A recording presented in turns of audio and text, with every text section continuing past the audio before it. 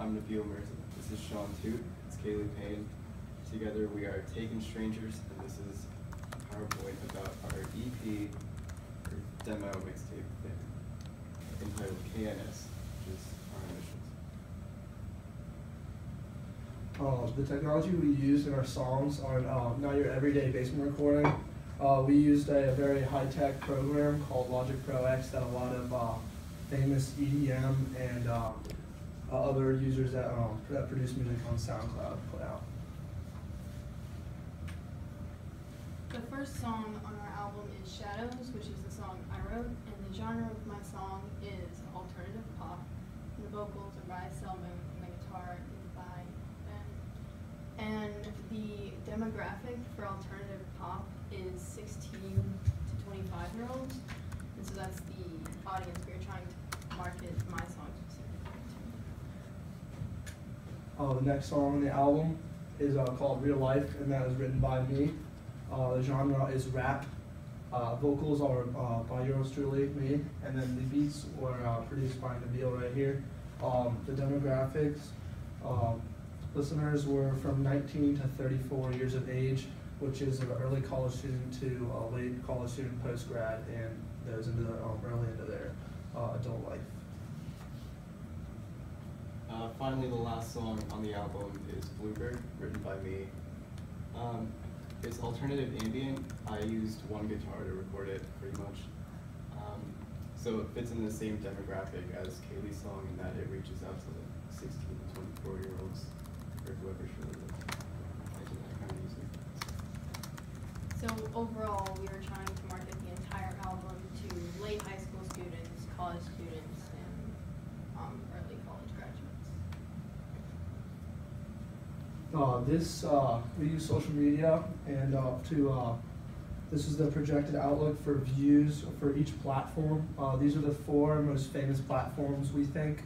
We thought that the best way to get out to the public and the non-musician group of people would be these 4 things. We use SoundCloud, Facebook, Bandcamp, and YouTube.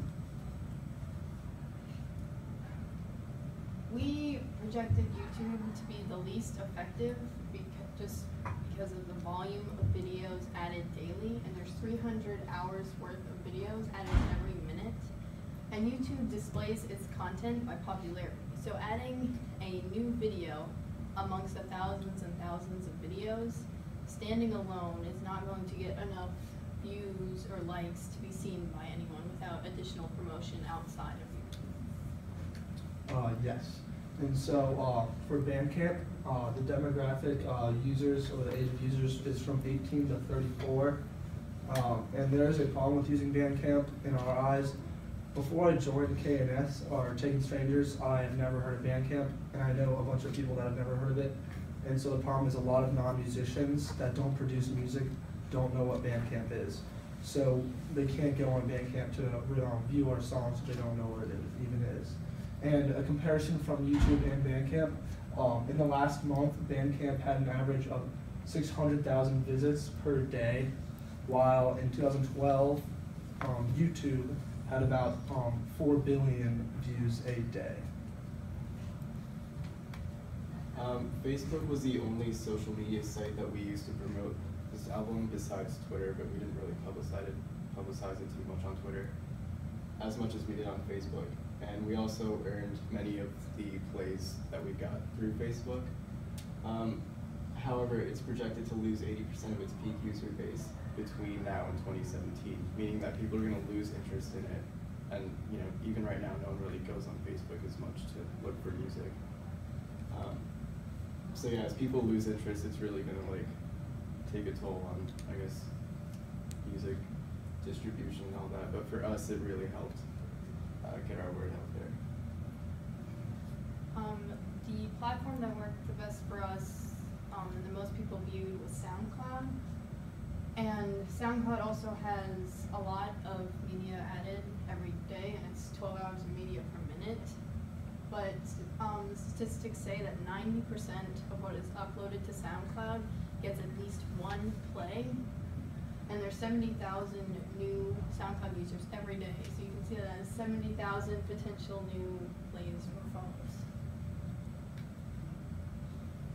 the initial plan for our album was to promote it using social media sharing.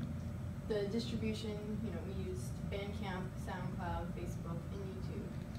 And for our sales, we distributed our album free initially to try to build our fan base and get followers. And the larger follower base we have, they will be more interested to buy future albums, so we can charge for future albums. Shadows was mainly promoted through Facebook, and that received the most plays out of the 3 songs. Bluebird was promoted through Facebook and Twitter, but on Twitter it was just like a single tweet promoting it. On Facebook, however, it was like promoting the whole thing, the whole album. And then Real Life was promoted differently. I reached out to one of my close friends, Keenan Hahn. He was in this class. He has about 80,000 followers on his SoundCloud account, and I asked him to repost my song, and he gladly did it, and so that's how I got most of my views. Which also, by reposting it with this user, they specialize in the hip-hop and rap genre, so it's being distributed to people who are already established as followers of hip-hop and rap. So this graph shows the approximate increase after each method of sharing for each song. So on SoundCloud alone, before any sharing, each song got about 20 plays. And then after Real Life was reposted, it got an increase of about 300 plays. And then also the other 2 songs got a fraction of those plays, because if people go visit one, they can play through the album, so you can generally get a portion of whatever song is promoted. The next method we used of promotion was I posted Shadows on Facebook, and multiple people shared it, and so that increased by 1,500 plays, and the other 2 increased by several hundred. Again, it's a fraction of whoever goes to the promoted song will most likely click on one of the other 2 in the album. And then Bluebird posted on Twitter also increased the plays, but it's not as accurate as counting the added views from reposting it, because you're still getting people playing from the reposting or from the Facebook post.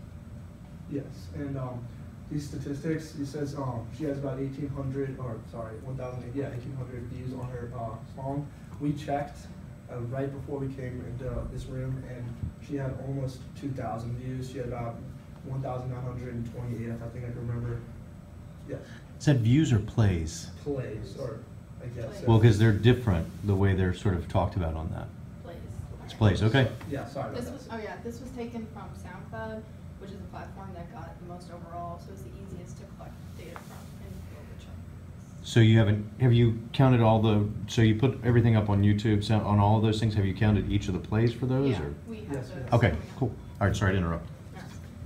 These are 2 pie charts that we used showing like how each song does in comparison to the others on SoundCloud and Bandcamp. And as you can see, SoundCloud was a lot more like successful in terms of like getting out to people, because we got a lot more plays from SoundCloud than we did Bandcamp. And also, the links to each site are included on like every site that we have. So like we have links to like Bandcamp and Facebook and YouTube on our SoundCloud, and the same goes for like everything else. But even then, SoundCloud still like proved to be like the most successful way to get out to people. For distribution, like I said before, our first album that we created, which is KNS, we decided it to be free, and so we can get that out there to the public, and so as many people listen to it, we can get a large enough fan base to start distributing the album for money.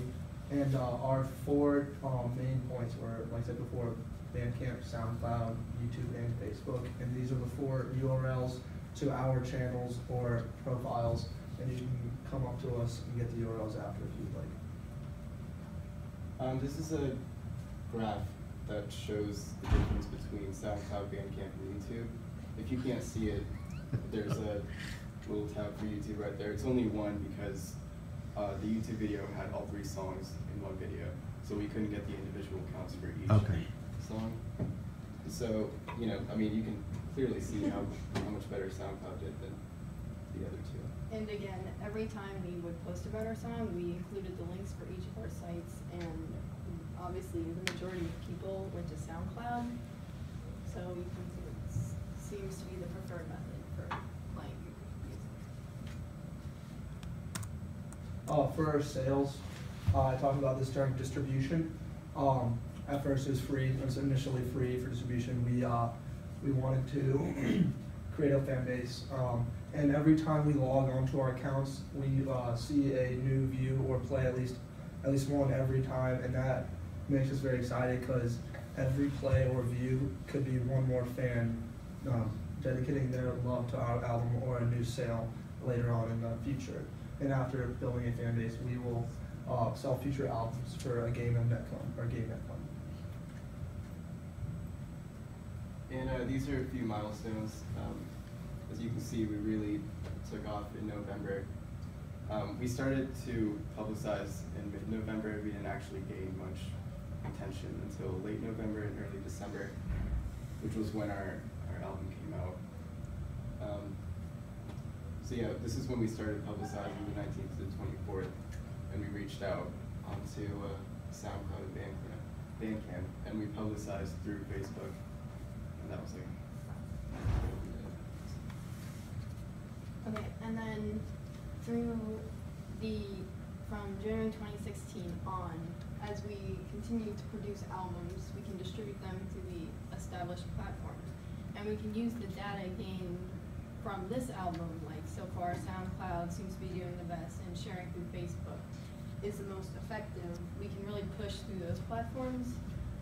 And,